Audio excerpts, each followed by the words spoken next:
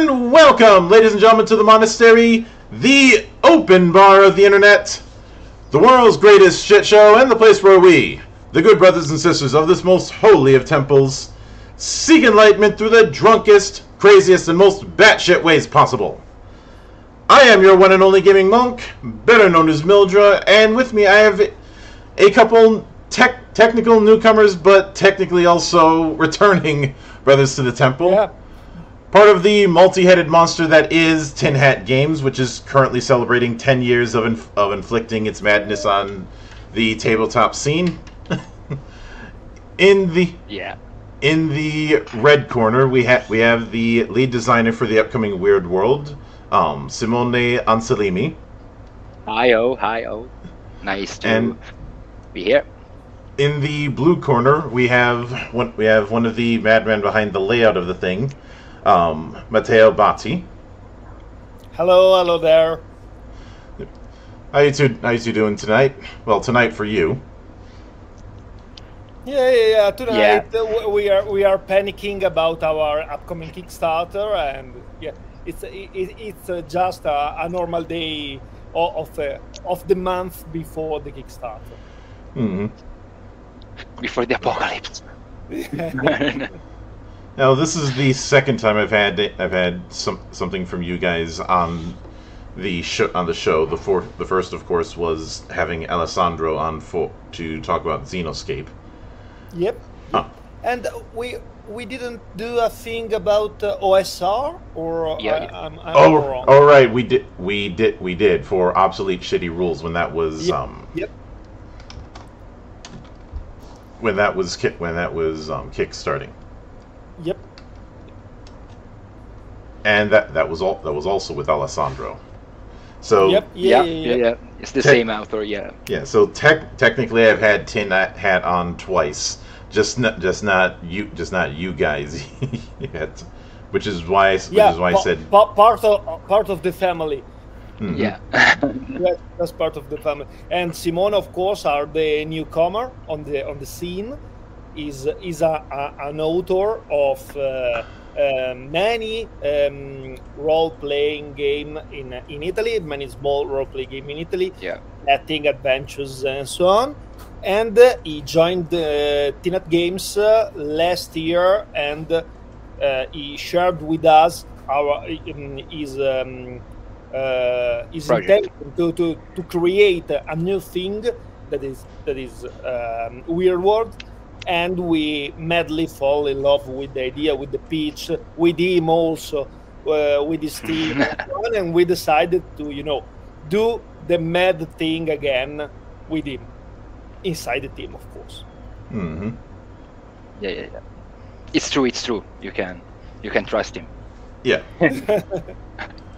Well, now with that said, one of the traditions that I have around here is opening with the humble beginnings. So, for both of you, since it's your first time here, I'd like you to go into your introduction to role-playing games and what made it stick. And I'll start with you, Simone. Okay. When I start to play which game, I start with Red Box, and I, talking honestly, I start to Red Box, but I understood the rules from the 3.0 Dungeons and Dragons, because for a kid it's not so simple to understand the taco and the other things like this. So even adults struggle with Thaco. Yeah. But when I was a kid, it's too difficult. So I fall in love with this hobby because I play a lot of video games since I was a kid, and when you try to play a role-playing game for the first time, you have so many options that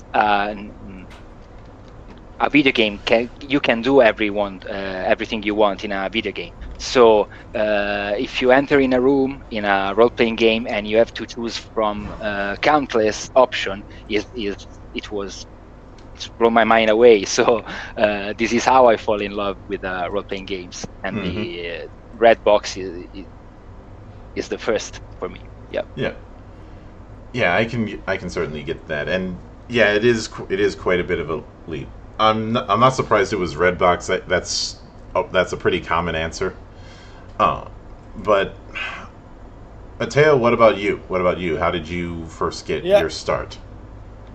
I'm trying to figure out something that is not the classic, average red box thing, but for me is more or less the same. Red box, but I felt in love with the roleplay game, with the horror game,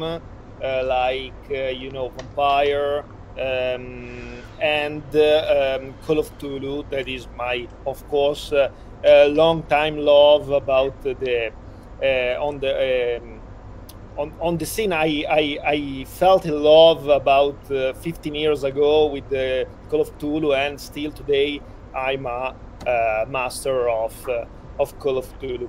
And that escalated quickly. Of course, we did some tournament. We had this thing in Italy, role play game tournament. It's a little bit Italian to explain, but we had them, and we tried a lot of things. We met a lot of people, and we decided to create TNET Games Sting that 10 years ago to better create and manage all our creativity around the different projects. Yeah, don't worry if your introduction to it isn't what some would consider the standard. There is no entry point that or no form of entry point I haven't already heard in the 5 years that I've been doing this. Okay. So okay. It's okay. I'm not gonna say I've seen it all, but I've seen a lot. And I know you've seen the most part, I think, in 5 years. Yeah. Not as many as people think. Got their start with D&D, and for some they never even touched it. So yeah, it's a fact. That's something to keep in mind with this sort of thing.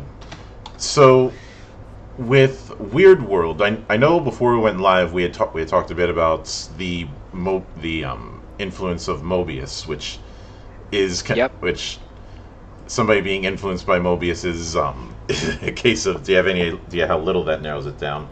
But how did the concept of Weird World come to be? Okay, when I start to thinking about Weird World, I think that the main question. Now we are adult and we have a life made by work, family, and stuff like this, and the players too. So I wanted to create a game that it's simple to understand the rule set, but also the setting, the lore, because one of the main point of Weird World is the setting is very wide. Yeah, and you can put it in everything you want. So any influences. So the setting is a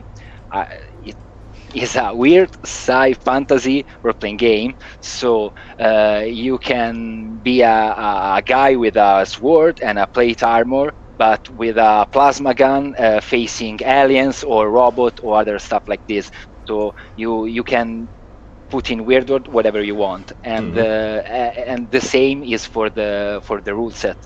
The rule set are simple, but I hope that is easy to make house rules with the basic mechanics that I put in the manual.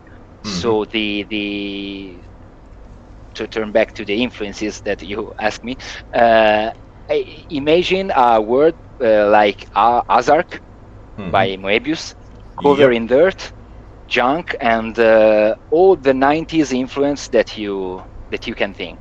So it's hilarious, it's violent, it's in a way old school. So the mortality is high, but you don't have to pay attention to struggling for survive, because the setting is in a distant future in 6042, and the Earth in the Earth flows a mysterious energy called X energy, and this is like the mana in a fantasy setting. We can call it like this, and that make weird everything. So you can encounter creature like wolf's dart that are creature that mix a lizard and a wolf. So this fun wolf's dart and stuff like this. So I think weird the TNET games like this for the weirdness of the project, and and yeah, we loved that kind of, you know, mix with many things, because Weird World is something like of course a post-apocalyptic game, but is also a post you know, the worst of our society game. So everything is went too far, but instead of those grim planet like Mad Max or something horrible like the classic grim dark fantasy like Bloodborne things, Berserk things, etc. Weird World is a game about you know, about finding little things to defend and to live day by day. The first thing I met Simone and this project, the first thing it went into my mind was Borderlands, the first Borderlands. A game, a crazy game, a unlogic game, but it was a blast for me, and it was the same for Weird World. And with the wheel start and with the final rulebook, we were trying to take every aspect of this setting and to put in the book the colors, the mood, the drama, even for the character, the continuing mutation things, etc. Everything you can find it in the Weird Start, and you will find it in the final book, of course. I can say this post-apocalypse, you don't have to struggle to find water and food, but you have to pay attention of what you eat and what you drink, because you may wake up with unwanted mutations. So if you want to wake up with the same number of eyes and limbs, you have to pay attention of what you drink and what you eat. So this is the main difference, if you wanna. Yeah. And with that in mind, I'm looking through the influences that you listed out in the Weird Start, and there's a few that I'd like to get a feel for where that influence carried into the full system. Because with some of them, like say Kenshi or Realms of Arcania, or even John Carter, I can certainly see where that influence is present. The one exception to this is going to be The Last Torch, obviously, because I don't think that's been translated into English. The Last Torch is one of my favorite RPGs. As a fantasy role-playing game that is very gritty, very brutal, and high mortality, slightly unfair mortality. So this is what I take from that game, is the health point, a minimum quantity of health point that doesn't increase with the level. So you start with these hit points and you have these for the rest of the game. So the mortality is high 2 in Weird World. For the D&D aspect, I take the familiarity of the system, because you have to in Weird World you have to play like a normal D&D game. So there is a dice roll to hit the target, there is a hit points, there is a classic style game, but with many differences. And when we talk about the rules, I explain in depth this. And for the other influences, I think Kenshi. You play Kenshi, Mildra? Do you ever play? Yes, I love Kenshi. Yeah. Kenshi does not love me back. It's typical of Kenshi. It's why we love it. Yeah. I think this video game is very amazing. It started like an RPG that came a city builder and then finished to a real-time strategy game. Is amazing, and the environment that you live have some similarity with Weird World. And this world of junk, this world primitive environment, corrupted by many artifacts of different ages. I like the mood that create the game, and I try to recreate in Weird World with a little bit of more hilariousness. So that's it. Yeah. I have responded. And now with that in mind, okay. When it came to the visual direction, I know, like I said, I know Morbius was brought up, but for whatever reason, especially with some of the more out there art, I was also reminded of the art styles of like Rob Zombie whenever he does art. Thank you so much. Was that intentional, or is that just a happy coincidence? Coincidence, absolutely coincidence. But I appreciate that, and Jacopo Poletti, the artist, I think appreciate too. So thank you. Yeah, it's nice. Now, but Simone, every time I always told you, if someone asks you if it's a coincidence or if it's a strategy, always ask, yes, of course, I'm the author, so I'm planning this many years ago. Sorry, Mildra is young, and I have to. I suppose I know who's the Abbot and who's the Costello in this particular pair. But Costello, what? Sorry. Oh, Abbott and Costello is an old comedy duo. They're the guys who are responsible for the "Who's on First" gag. Okay. Okay. Along with a lot of other word gags, like the whole "I got a job at the bakery. What are you doing? Loafing?" I was doing that right there. No, not that kind of loafing. Okay. But one of the things that I noticed when it came to describing the world of the would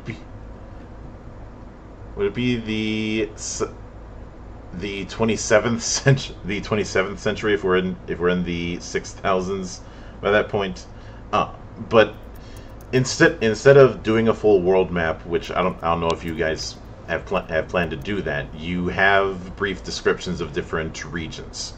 And I'm guessing that's something you're gonna carry forward into the full book, or do you plan on having a full map or even a map of certain regions. Okay.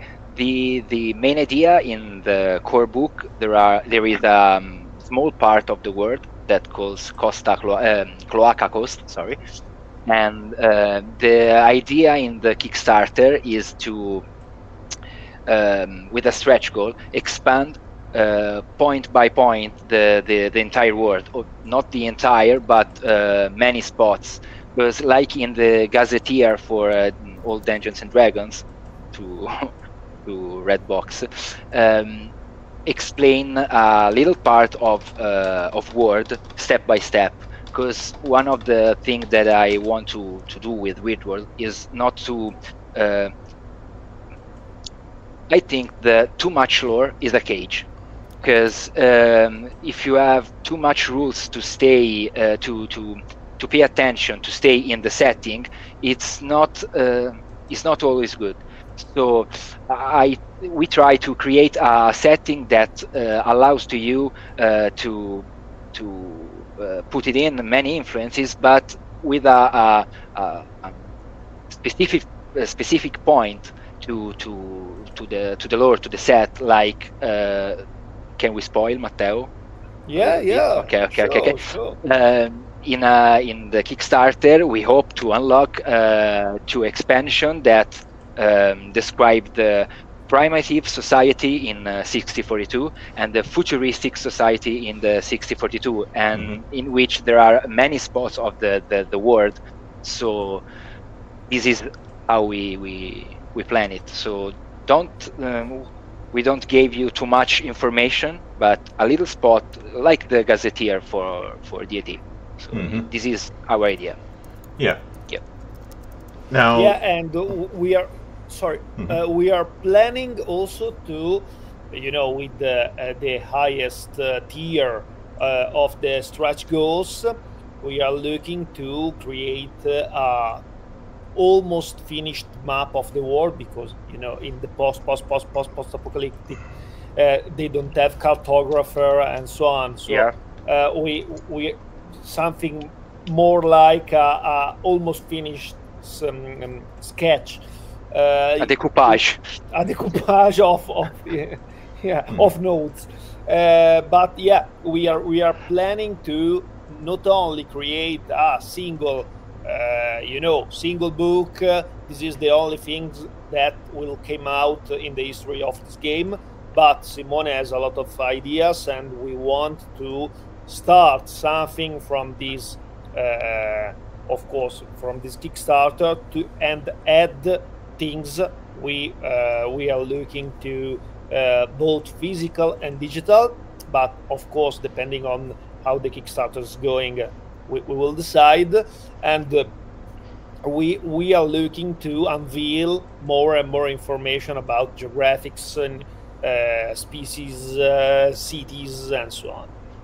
Yeah, we want to do that, but to spread the information into adventure, into a manual of items, that spot of information that you make the entire world lore. Now, shifting into the player-facing end of things, as I understand it, the stat setup that you have is going to be, you're doing something that's going to be based on die size instead of hard numbers, like in a lot of cases. What prompted leaning towards die sizes instead? Because the most prevalent game that does the die size approach is, of course, going to be Savage Worlds. So I'm curious, was there a game in Italy that did the die size thing that I'm not aware of, that was inspiration, or what made you want to take that approach? I take this approach simply for the I like this type of stats with a dice size. I think Urban Heroes of Gnet Games is with dice size too, right? Yep. Okay. Yeah. Yeah, and I choose this because I think the role-playing game is based on a cooperative game. So if you have size dice when you are, if you put a D4 on stats, you need an help to make a check on these stats. So this type of choose is for increment for the collaboration, for make easier the collaboration between players. And the twist in this rule set are there are two. There are 4 stats. Okay, strong, dexterity, intelligence, and personality. The base mechanic is you have to reach or exceed a value of difficulty called insidiousness level, I think, in English version, and if you reach it or exceed, you have a success. But you have 2 pools of points called vigor and psyche points that you can take a point from that pool and put on your dice roll to boost your result. So if you take 1 point to vigor in a strength check and you make, for example, 4 on your d6 roll and put 1 point of vigor, the result was 5. So this type of rules, I hope, it can reduce the aleatory, I think it's the right word, aleatory of dice roll. So if you need to have succeed in a check, you can spend these points. But if you reach the 0 in one of the 2 pool, you have to black out and take a sleep. So you have to pay attention to this. Another, if I can speak about rules, another things is the X counter. X counter is a counter that consider the value of X contamination in your body, and when you reach the 100%, you have to draw a random mutation. And spoiler, the random mutation are not good, so you have to pay attention to this. And is it a case where if you're doing the whole wizardry, using a spell will increase that value? Yeah. For wizard, there is a type of character that you can play is wizard. I don't know if the pronunciation is right. It's like the pun weird and zard, like wizard but weird. Okay, that can cast wizardry. And more X energy the wizard have in his body, more powerful the spell will be. But you have to pay attention, because if you reach 100%, you draw a mutation. So it's good to have a big value of that, but you have to pay attention to not reach the maximum volume, or you have to draw a mutation. Like many mechanics of Weird World, this one, Energy X counter, or the manage of your traits, resources, and so on. One of the key points of the game is that the mechanics are quite deep, are quite structured in the game, are a deep part of the game, but they are not so heavy. They are not so crunchy. Yeah, they are not so crunchy. So like for example, crafting aspect of the game is very present, and you will need, and you will have to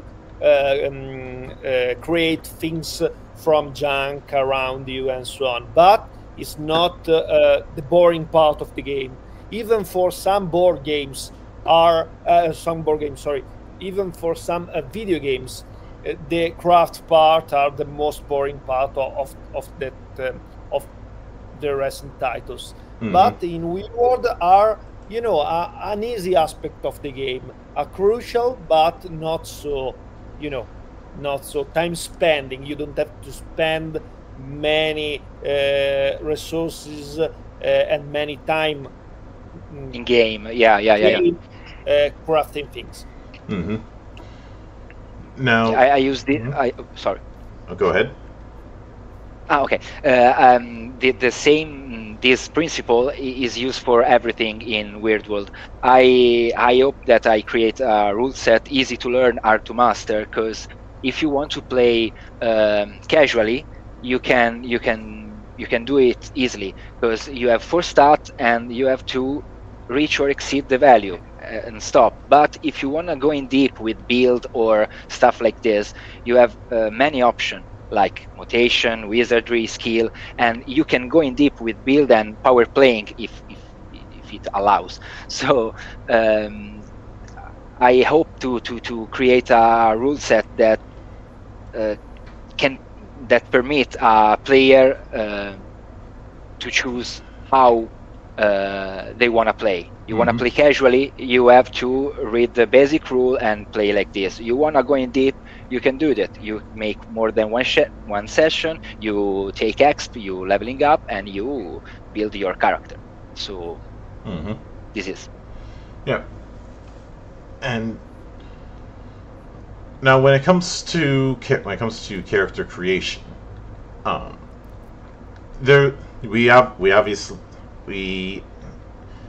we obviously have the assignment of core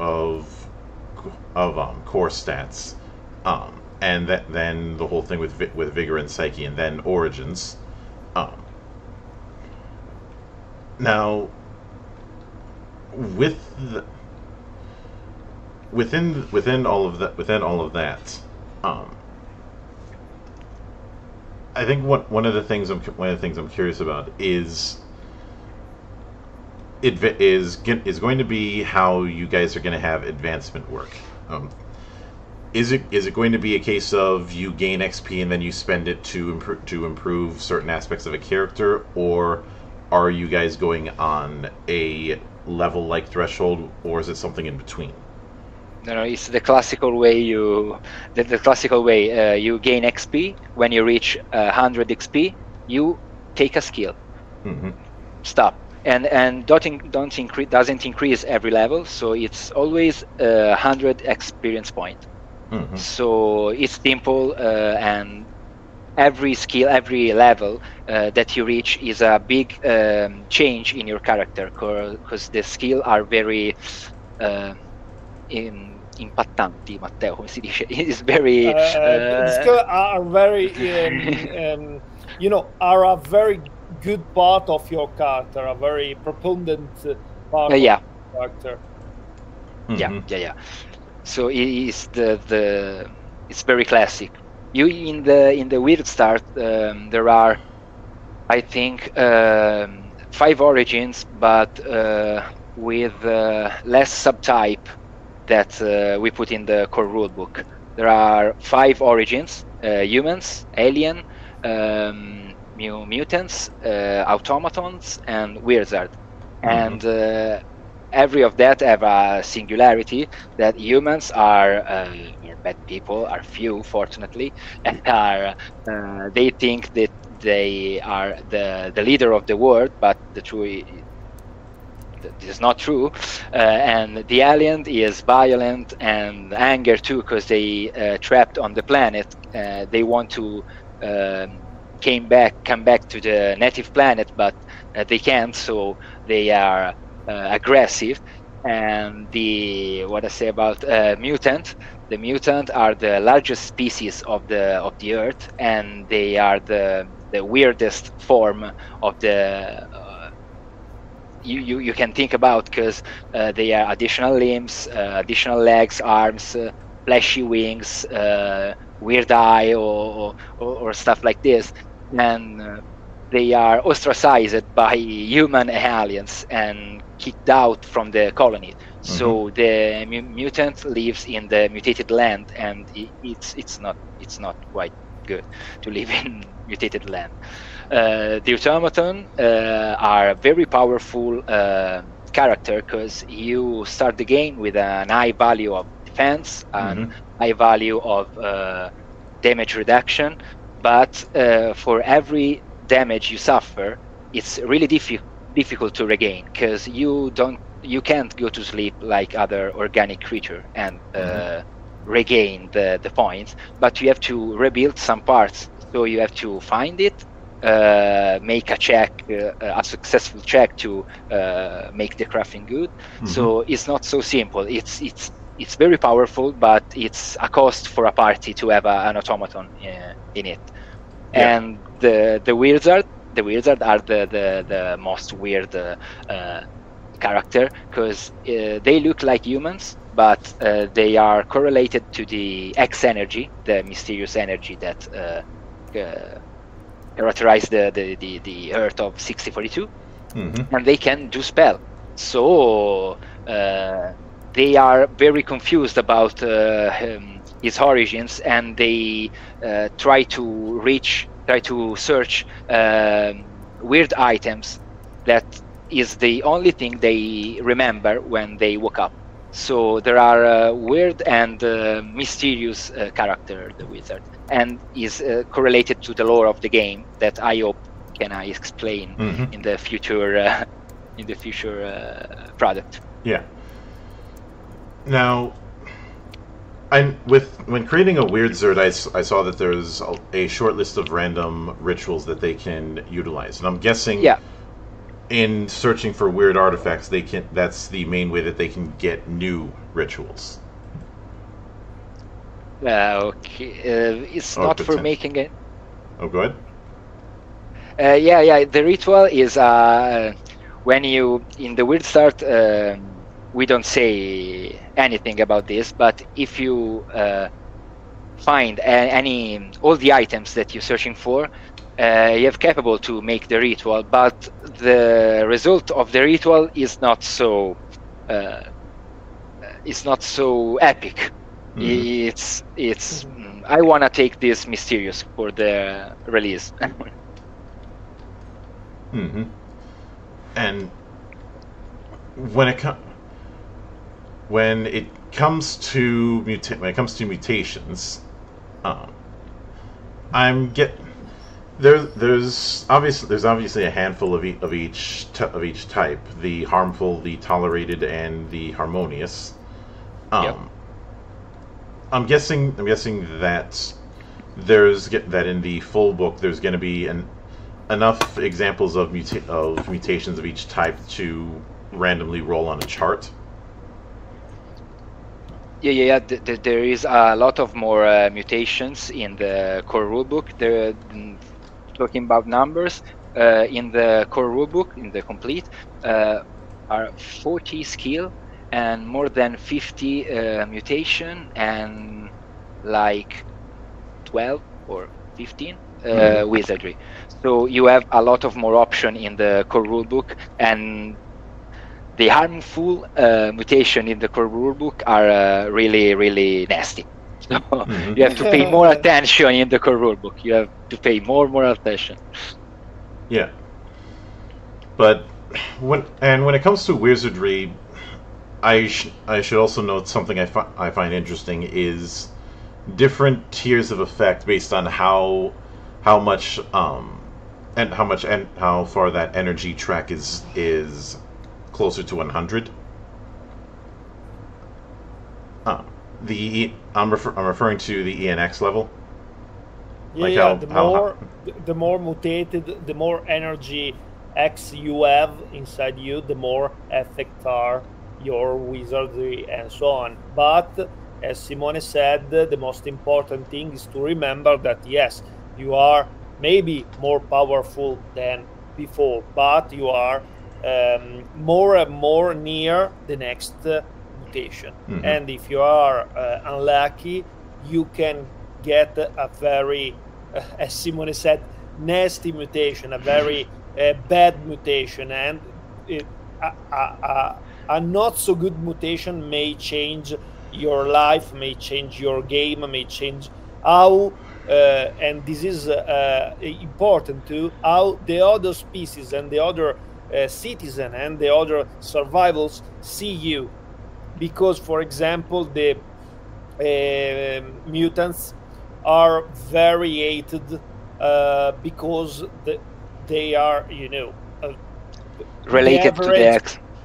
Yeah, they are related to the mysterious energy, and they are, ugly in some sense. There's a lot of hatred and a lot of hate for the mutants, because everyone is curious about the energy X, but are in the same place, scared of their effect. Yeah. Now, one of the things I find interesting when I look at the equipment is in regard to weapons, the fact that each one of them has their own particular effect when it comes to critical hits instead of a universal crit. What prompted that? Since obviously a lot of games will have it that if you roll at a certain threshold, you just do extra damage or something to that effect. But instead, each weapon has a certain additional thing to critical hits.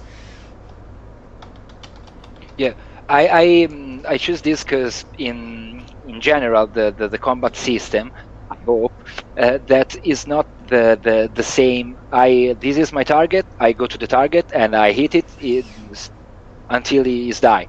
So you have to you go to crit an attack when you result of the damage is the maximum of your dice. For example, if you hit with a sword, that goes 1d8 damage. If result was 8, goes crit, and in the case of the sword, goes bleeding. This is for the same for the blunt weapon that damage the health point and the vigor points, because some enemies have a particular defense, and you can't. It's not wise to go straight to the enemy.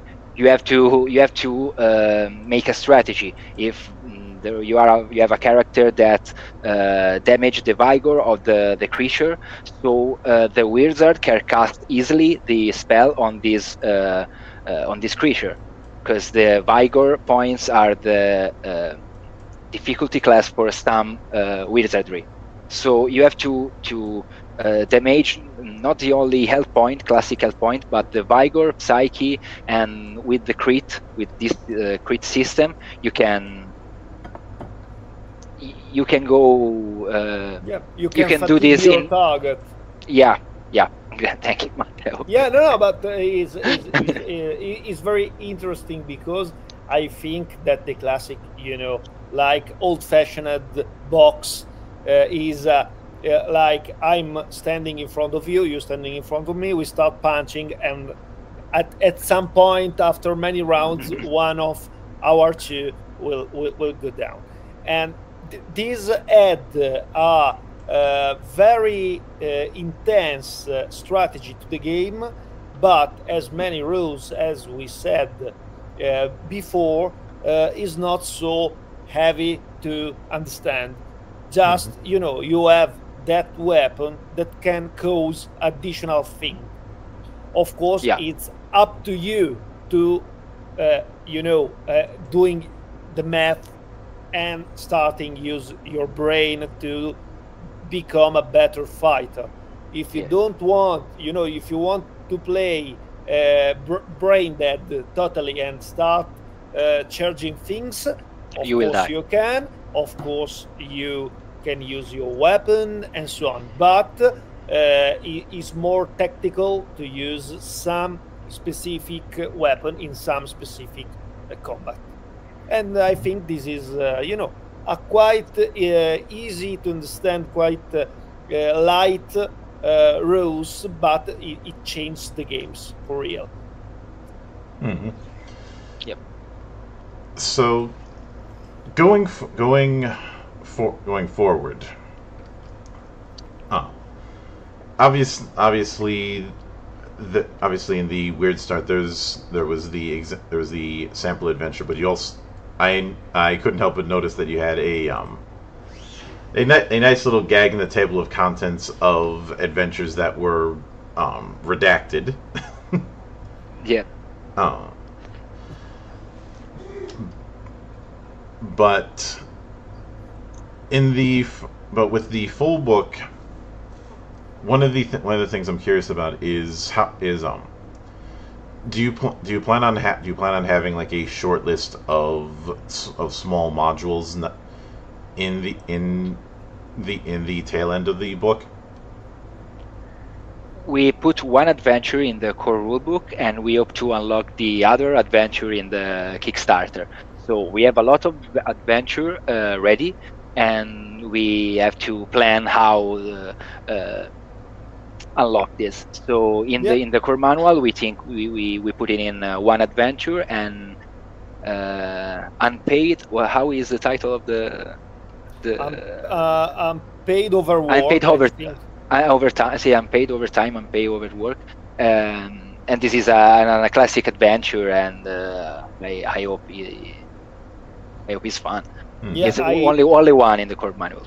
We of course our policy is to include in the rulebook something to play, because we don't want to give you the rulebook and so after you read everything, go fly by yourself.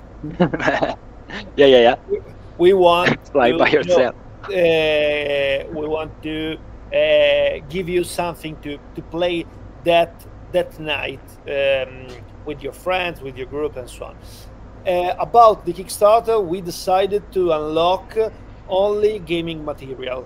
There's a lot of Kickstarter around that are unlocking, something like T-shirts or gadgets and so on. We decided to unlock primary gaming material. So, for example, we will unlock postcards. On the front, we will have an illustration, and on the back, a complete description of that weapon or weird item, weird artifact. Yeah. And so on. And we have many adventures to unlock.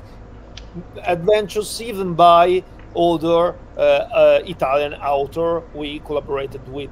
Mm-hmm. So we hope at the final day of Kickstarter we will have, depending of course on the perk you decide to pledge, we will have a lot of things included.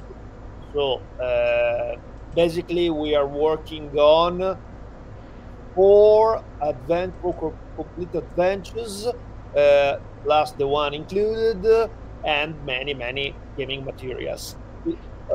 And at the end of the Kickstarter, we hope to give the gamers a lot, but not everything, of course, of the weird world things to better understand every aspect of the game. Yep. Mm-hmm. We plan to make a soundtrack for Weird World. Yep. We are working on, and we hope to unlock it. But the main stretch goal is straight to the game, as Matteo says. Yeah. We will have, of course, an art book. For example, we always invest in Italian artists, in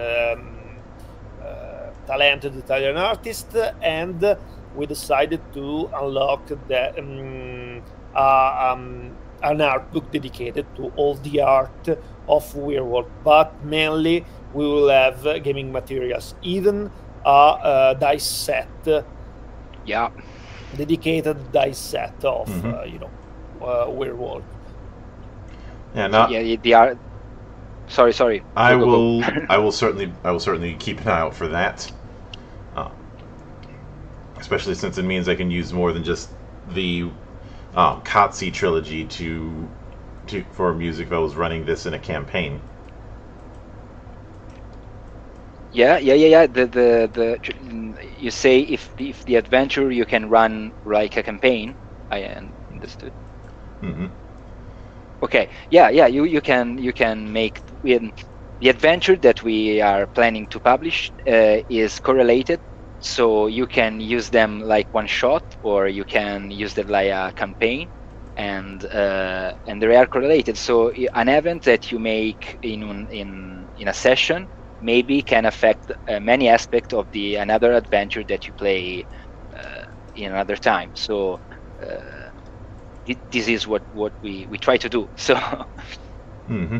But if you I say, I think if you don't like the game, if you don't like the rule, if you don't like the setting, you can't dislike the art. So the art of Jacopo Poletti is amazing. So I think the Weird World live with the art inside. So you have to check the Weird World stuff only for the art.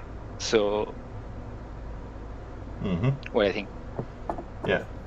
Now, what would you guys be shooting for as far as a launch date for the Kickstarter proper? Prego, Matteo. The date, sorry. Yep, the date is the 29th of February. Mm-hmm. We decided the 29th because, I think in English is frog year. In Italian is anno bisestile, the day with an addition, the year with an additional day in February. Leap year. Leap year. Yeah, leap month. Leap month. Okay. I saw a joke with a little frog leap. So we decided, yes, to celebrate the most weird day of the year, launching our game on the last day of February. Mm-hmm. So on the 29th, we will start, and the campaign will last 15 days, and we will end the 15th of March, I think, 15 or 16. I don't remember well, but 15 days, very straightforward campaign. Take it or leave it, the same usual Kickstarter things. Simone, of course, he is dying inside thinking about the launch date, but yeah. I think everything will be all right at the end. Yeah, Mm-hmm. Maybe 10 years in the future, Simone. If we reach the end, Matteo. Yeah, of course. Yeah. And I will, like I said, I will certainly be looking forward to seeing how it develops. And once the Kickstarter is live, I'll certainly update this video. But and of course, I do want to give my thanks to you guys for taking the time out of your schedule to come all the way to my temple and brave the hell of time zones. Thanks to you. You have a nice temple. Thank you. Thank you, Mildred. Thank you. Thank you. Oh, and anytime you see fit to return, whether it's for more of Weird World or for whatever else is cooking up over at Tin Hat, the door is always open. As I often say around here, drinking is not mandatory, but it is encouraged.